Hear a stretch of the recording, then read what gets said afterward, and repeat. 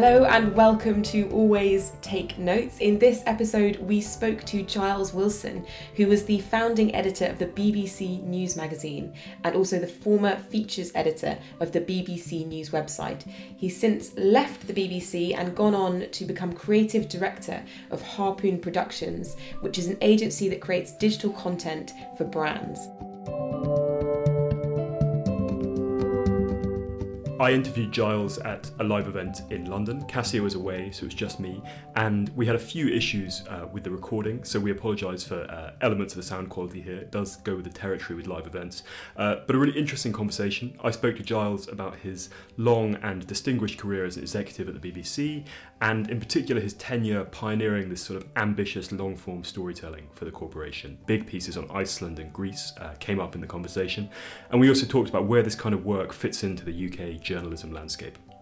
And in fact, Giles's passion for long-form and narrative journalism has led him to found a festival which celebrates that kind of journalism. It's actually running in London this weekend. That's the 27th and 28th of May. So please do look it up. It should be fascinating. We hope you enjoy the rest of the episode. Giles, can you tell me first about your background and how you moved to doing these more ambitious projects?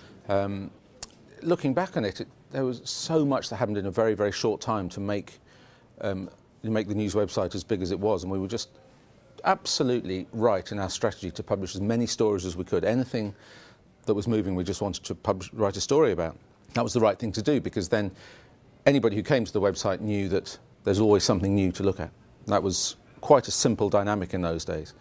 That was in the late 90s, and it was quite early on that I recognised that was going to take the website so far. The news was what people were going to come for, and that's what they wanted from the BBC, to do the news. But that could only be part of it. You know, it needed to have the equivalent of the news was the bulletin, if you like, and it needed to have the rest of it, the kind of programme material in broadcast terms. So we started introducing features quite early on, 2002, 2003, and that eventually grew into the magazine section, which I was very proud of, and that was really an attempt to define a more engaging, a deeper read than you are going to get on just from reading a 300 or 400 word news article, and it worked. It worked pretty well. Over a number of years, we built up an audience of maybe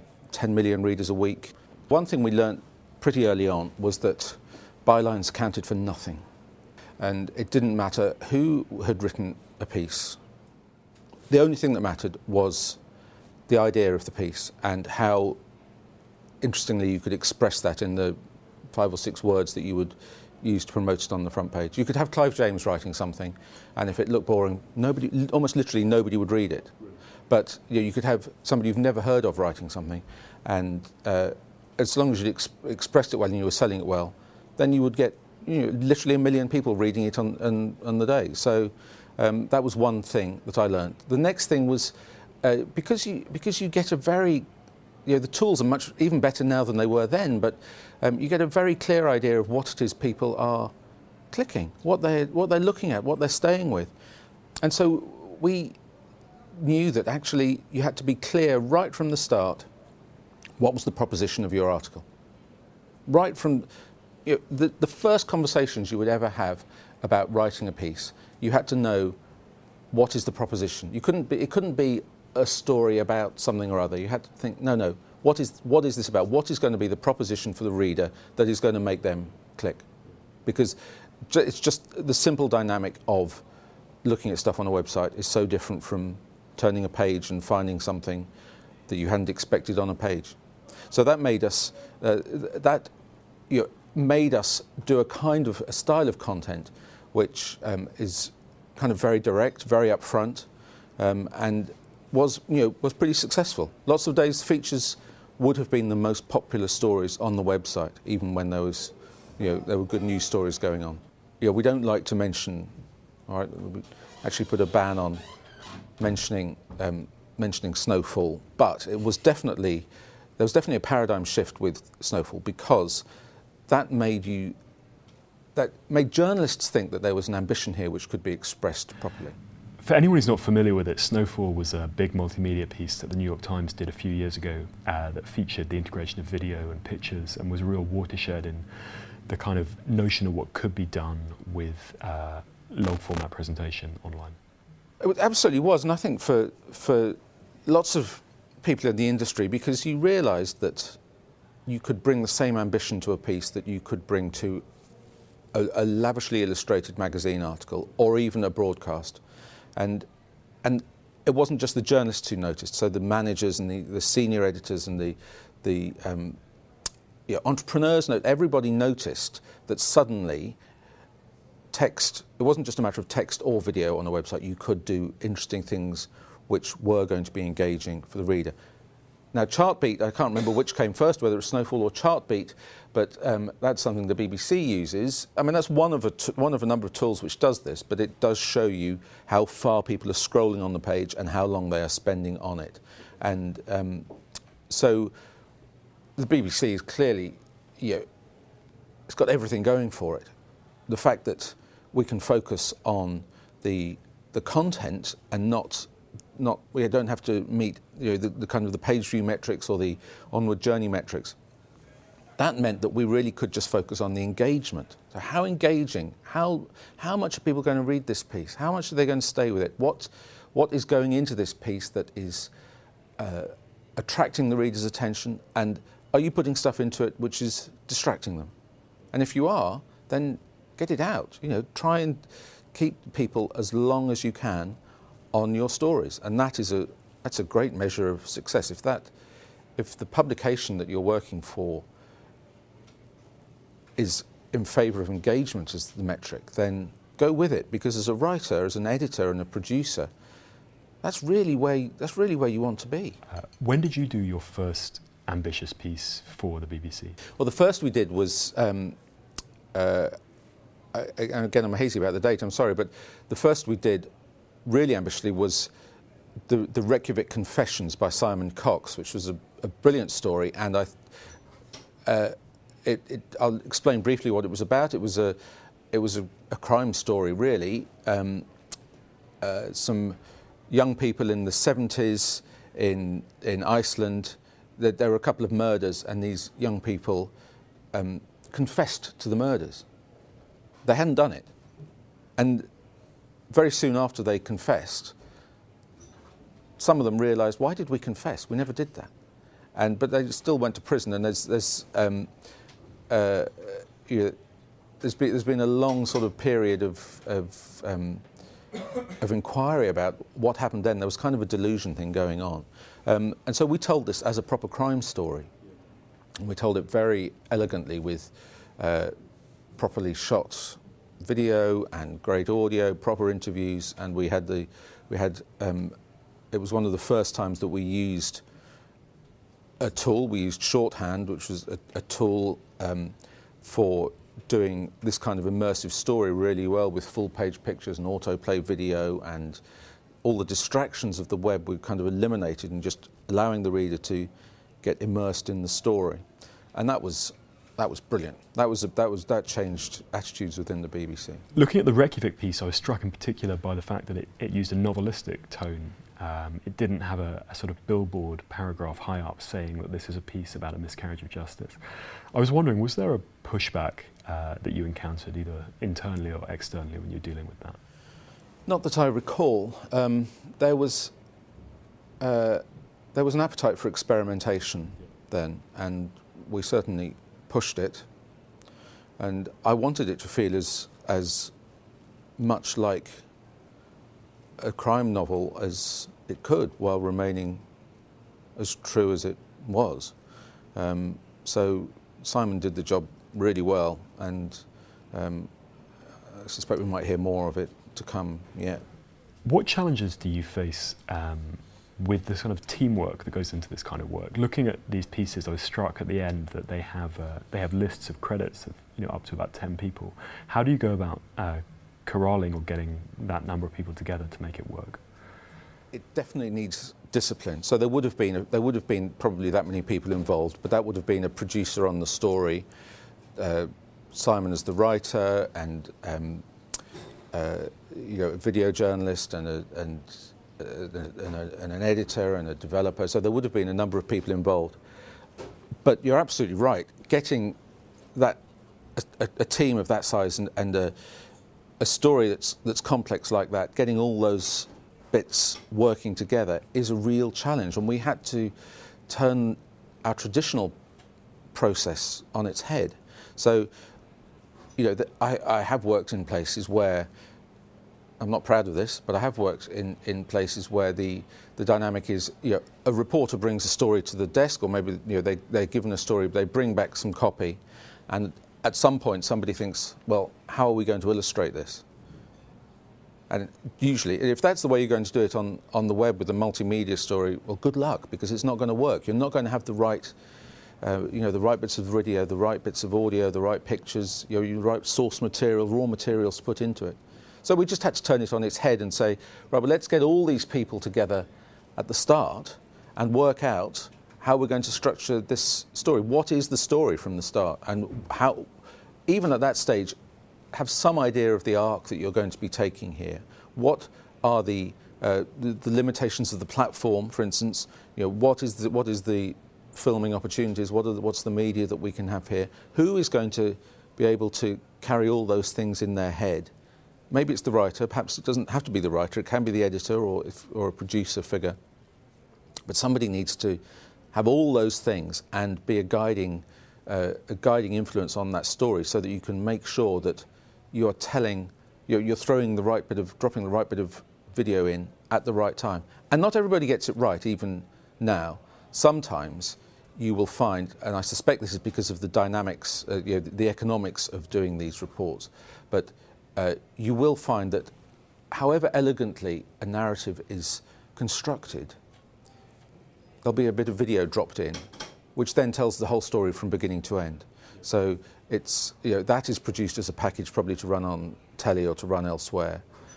But if you're expecting the reader to go through this, and you're with them, the reader's with the writer, following the story and the twists and the building suspense, and then the whole thing is just kind of given away, then that's a bit of a missed opportunity, really. It reminds me of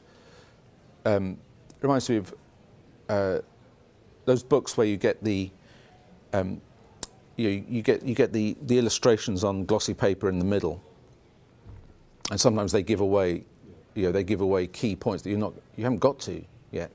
I can never read those. They read the captions on those illustrations. You've got to read those right at the end, because if you're in any way paying attention to the story, then the risk is you're just going to be given away. Were the people writing these kind of pieces predominantly BBC staffers, or were they external freelancers? Almost completely BBC staff, and that was by design, really. Partly because we realised soon after that this was challenging for BBC people to do, who have got many skills and are wonderful people, but writing long text is not something many BBC journalists have been called to do, or if they've done it, it's at an earlier stage in their career. So we wanted to use as many different members of staff as we could, or at least regular correspondents who as we could, because we wanted to upskill people within the BBC to make them better able to write this kind of content. On the second story that we were looking at, the one about China, what I was really struck here was how, this is a story about a family in a town, but really it's a story of China as a country over the last 10 to 15 years, but also it's a piece of journalism that represents 10 to 15 years' work. So this is clearly the reporter was working on this for an incredibly long time. How did that come about? Yeah, the story's called The Village and the Girl, and it's absolutely brilliant story. Carrie Gracie is an excellent reporter. She is really an excellent reporter. And she has stuck with this story about a village called Whitehorse Village, literally for 10 years, 12 years, through various reporting stints that she's got there. She's China editor now, and this was 10 years after her first report of this village. And we knew we wanted to do something ambitious for it. I was very clear, though, that we should do this in what I would now call a narrative style, but it shouldn't just be a piece about here is my reporting over these decades. We wanted to tell a story which would really bring this subject alive. And fortunately, she's such a good reporter that she did it really well. So she found, in her early reporting, she had made friends with a woman who was she was a young woman in at that time, and she was very frustrated with her lot in life, that her role was to look after the family pigs while her husband went away to another city to work, to earn money for the family, and she was frustrated with it. So there was a huge urbanisation of and industrialisation of this what had been a very rural area, and her own story was as interesting as the story of the area, because by the end of it, she was a businesswoman. She was running her own company, which had municipal contracts with the city authorities. Her husband had come back to the home city and now worked for her. And so it was just a great story, telling the wider story about what had happened to China in a very short time, through what had happened to her and how she had turned her own expectations upside down. It's a great piece, really good. I've got a stylistic question here that I was just looking at some of the pieces online, and it seemed that they are, although written in quite flowing narrative prose, paginated in these short 4-line paragraphs. I was wondering if that's a deliberate thing or just a feature of how the BBC website looks. I don't think that was a deliberate creative thing. I suspect that was really just a symptom of expectations of house style. I don't think there was. We really talked about trying to do anything which looked, which asked much more of the reader than our normal copy, except in the overall length and immersiveness. Where do you stand on going forward on narrative presentation for long form stuff? Do you see it as following a snowfall model with the visuals and the video and so forth, or being more pared back as we go forward? I suspect less is going to be more, but I think it's all to do with the quality of the elements. Throwing things for the sake of it at stories it's counterproductive. But having the right pieces in the right place can make a huge difference. So it goes back to the point that I made earlier, really, that you need in any team doing this kind of work, you need one brain which is really across all this and is in charge of the storytelling. And everything has to, in my mind at least, has to be subject to that. To get real quality out of this, to get real engagement, then you need to have somebody who is saying, that might be pretty, but it distracts. It detracts from the piece. Let's get rid of it. We want to focus on the story. On this final piece from Jeff Maishi, if that's the correct pronunciation of his name, about this extraordinary crime story in Greece, how did that come about? Well, that was. So Jeff Maishi's piece. He's written a few pieces for the BBC now, and he's got a film deal this week. I'm very pleased to report. He's a great reporter. I hope people discover his work. He's a great guy. He came to me on spec with a story about a Greek bank robber who had robbed banks on principle. This was his shtick, that he'd robbed the banks, and as he was fleeing the bank, he was throwing the money in the air to give it to the passers-by, and he was doing it really as a way of settling scores with banks. And he was sprung from prison twice in the same way by helicopter. Yeah. It's just, they're amazing story. So Jeff brought this story, and I looked at it and I thought, well, this, really? This is just amazing. And I said, Jeff, do you speak Greek? And he said, no. I said, right, okay, because there's a lot of detail in this story. And I was kind of like thinking. So had he written it? Well, he brought it to me. Yeah. How do you feel about writers doing work on spec? Do you see that there's a potential benefits here for people to be able to get commissions at relatively early stages in their career, or is it potentially disadvantageous that they're telegraphing that they place a relatively low value on their own work? Well, Jeff had spent 6 months on this, and he was kind of new to it, but any feeling I had about it at the time was wrong.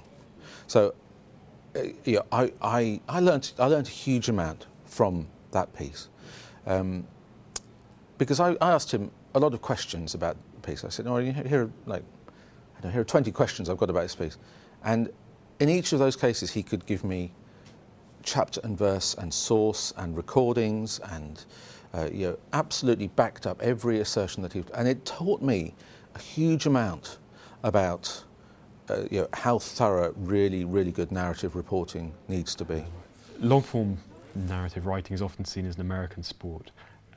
Do you see the change happening with that? Will it be more accepted in Britain? And how do you see the BBC's own policy to doing this stuff?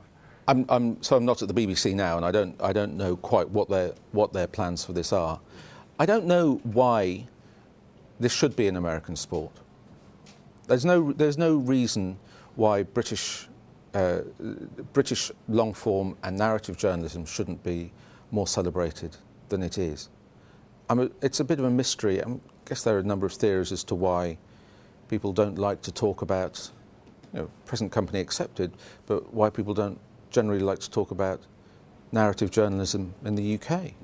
Yeah. My own theory is that there's it's a bit rum somehow to be seen to be taking it too seriously.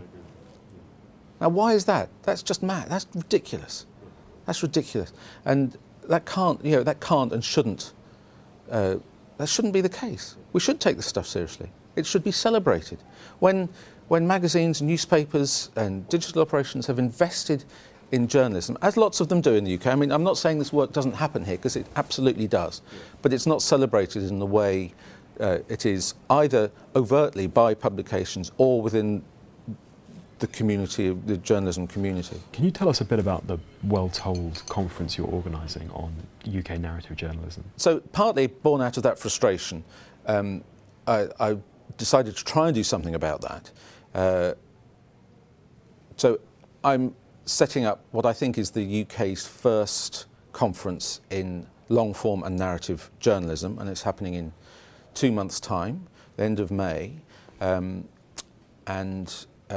we're getting some people coming over from America to help. We're getting some great journalists, podcasters, documentary makers to come and talk to other journalists, other writers, other people who are working in these industries to talk about what it is that makes their work stand out. Why? What are their techniques?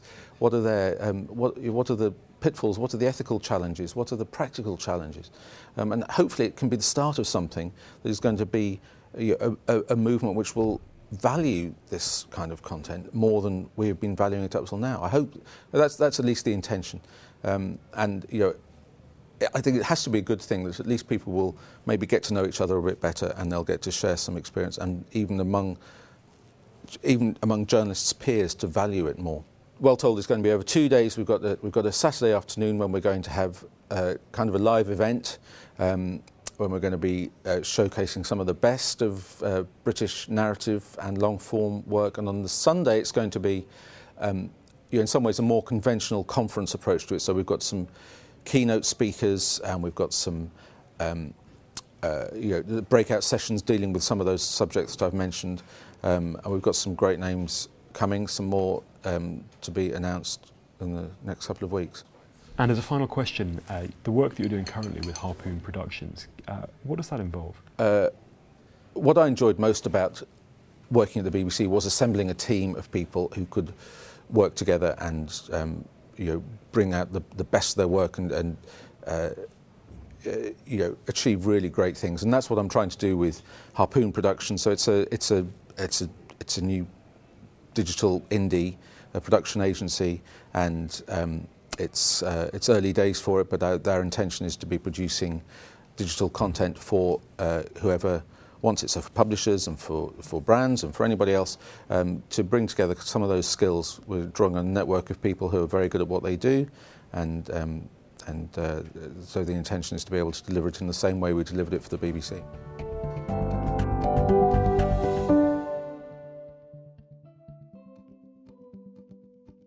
We hope you enjoyed that. Quick update from us. Simon, what have you been up to? I had a busy week. I met my book deadline, which was good, at the end of the month. And then I was up in Scotland on Ben Nevis with a bunch of bold, slightly hair-raising Scottish skiers for this magazine piece.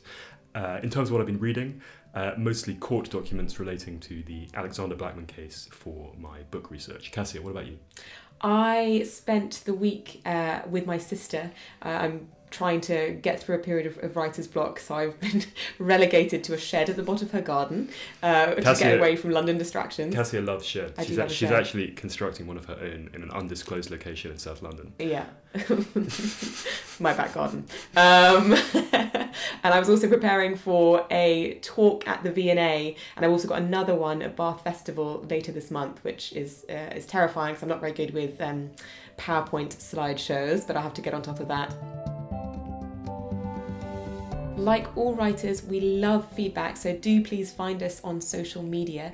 On Facebook, you can just search for us at Always Take Notes. On Twitter, we're at Take Notes Always. And we're also on Instagram. And if you've enjoyed the show, we'd love if you could leave a review on iTunes. That really helps. This episode of Always Take Notes was produced by Olivia Cralin, Ed Kiernan and Liz Davies. Music was by Jess Danheiser. And we've been your hosts, Simon Acombe and Cassia Sinclair. Thank you so much for joining us, and we can't wait to have you back with us next time.